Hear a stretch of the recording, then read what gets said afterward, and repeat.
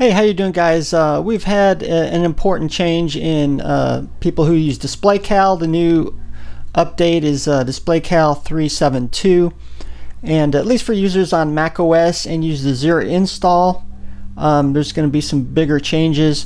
One of the things that they seem to fix on macOS using the light theme and dark theme is before it was unreadable when you're in dark mode, and here you can see the lettering here in white mode just to show you, and then we're going to switch to dark mode right here, and as you can see, all the lettering and everything on here is readable, which I'm glad they fixed that because I constantly have to switch themes when using the older version.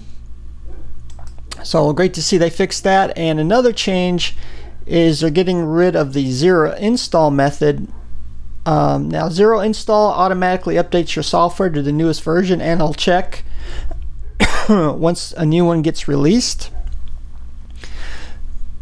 So they're going ahead and phase that out, simply because only 6% actually use this method, and it was kind of a strange way of doing it, using the Linux system through auto install.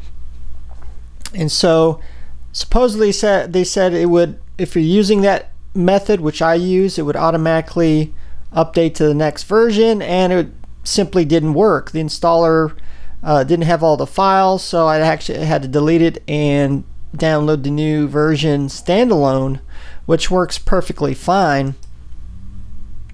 Unfortunately, the reason the reason I use the auto install or zero install is because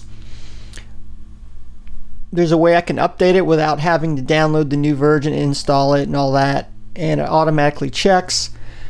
So I was hoping the standalone version would have it incorporated. And a lot of times, a lot of software it'll say check for updates, and then from there you could actually check for new version. It would download and install it for you.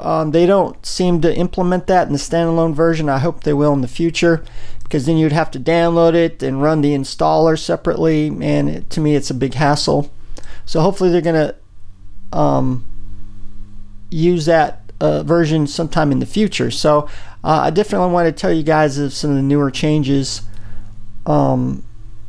especially if you use the zero install. If you use a standalone version, it shouldn't affect you in any big way, with exception if on the Mac version dark mode is now supported. But thanks for watching. See you guys later.